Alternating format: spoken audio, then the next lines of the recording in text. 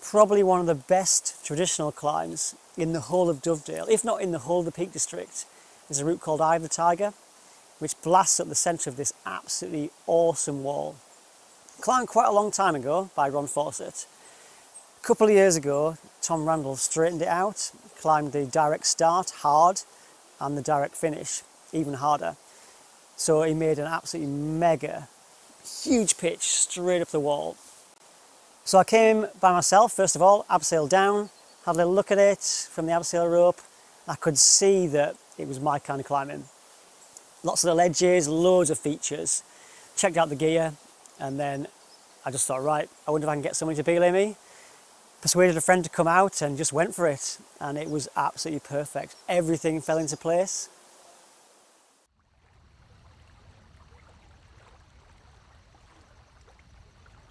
The bottom few moves are probably the scariest because you don't have very much protection down there, and if you fall off, you're going to fall down a little bit of a nasty drop.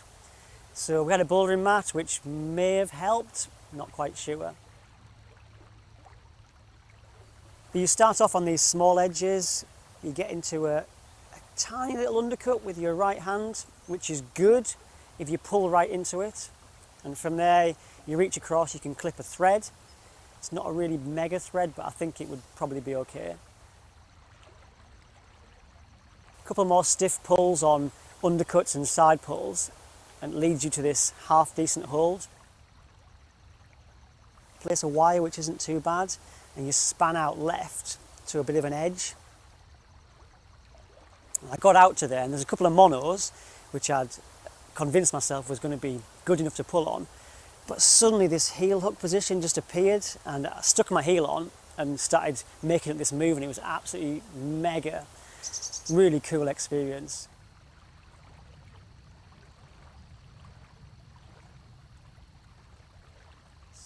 Then after that, it's just all about endurance, keep on going, placing lots of little wires. The gear's generally pretty good.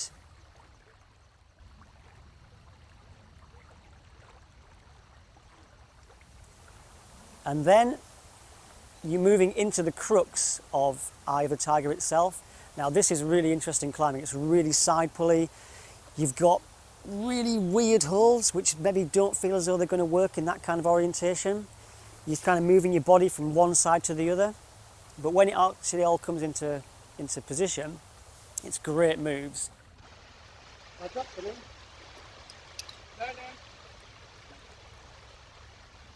You get this kind of pocket which you have to get as a bit of an undercut, and you stretch up from there to a handle which has got a thread in it. Somebody's placed a thread in there. It actually makes it harder to hold, and from there get your feet up, long stretch, which I found that a hard move, really long stretch to an okay hold, and then you're pedaling. Good holds, straight up, peg, safety, happy.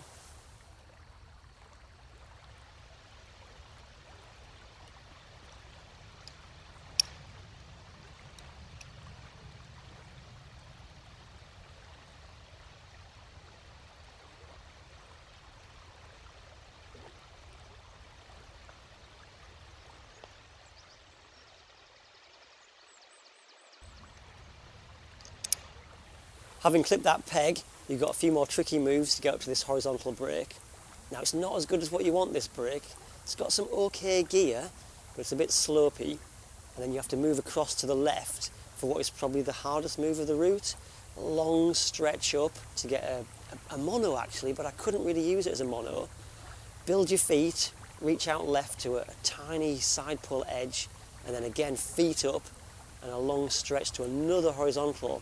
But you've got to be really accurate with this because the edges are not really very good. You've got to get them just right. A couple more hard moves, and then at last the good holds start to come, and then it gets easier and easier, and finally you're in.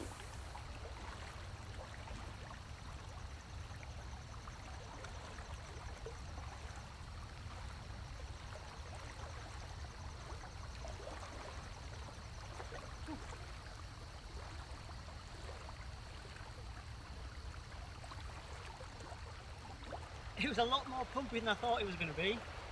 but it's so different when you've got the weight of the rope underneath you and you're hanging on a bit tighter than what you wanted to, and got a rack of gear to place. I mean, I hadn't really worked it, so I was improvising a little bit as I went along. But yeah, it went really well. It's so nice to climb it in these dry, cool conditions in the sun. It's like a total treat for the senses.